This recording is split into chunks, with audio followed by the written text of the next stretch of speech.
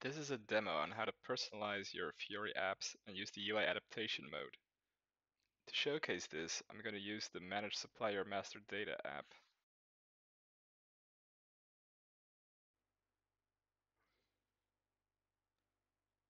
To retrieve our data, let's press Go, and let's press Adapt Filters.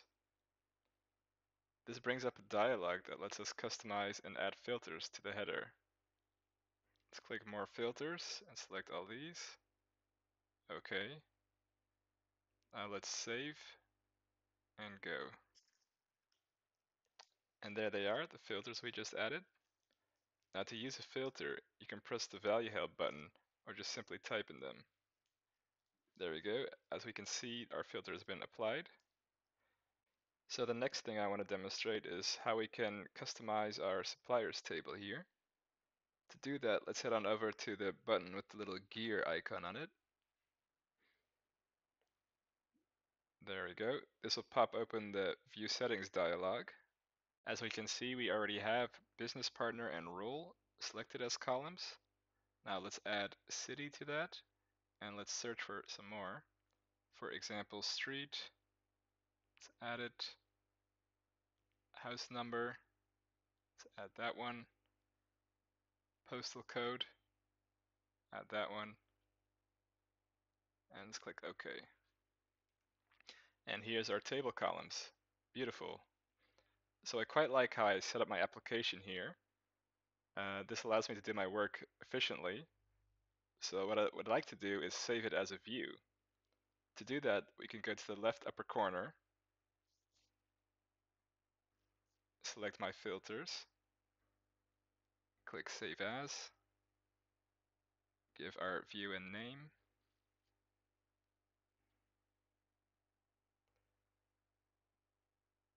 now check the Set as Default option and click Save.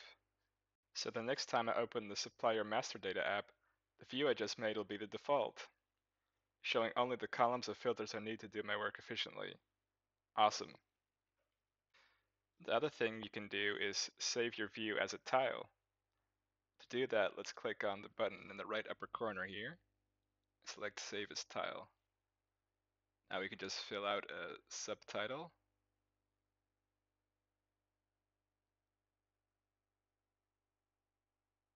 Click OK. Alright, tile created. Let's head back to the Launchpad. And there's our custom tile, ready to go. And clicking it will of course take us to our view. So making our own tiles is as simple as that. And it can really give us an even better user experience with our Fiori Launchpad.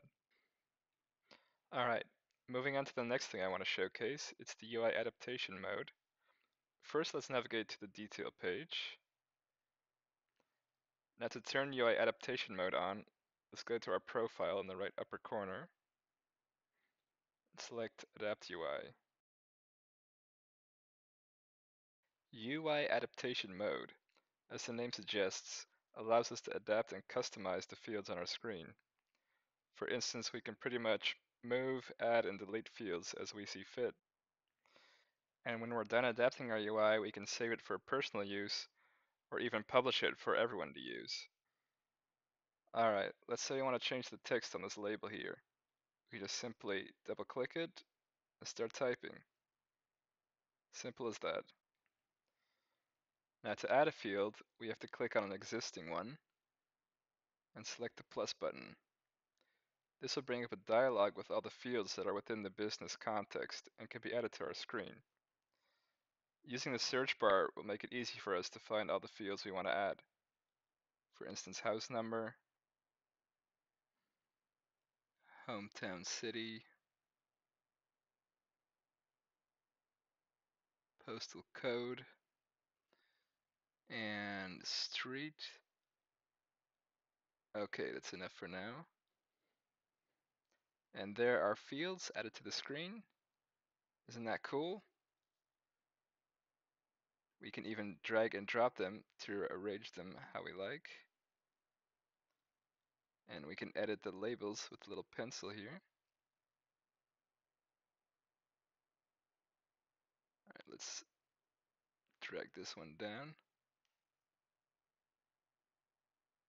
There we are. I quite like this. Let's save and exit.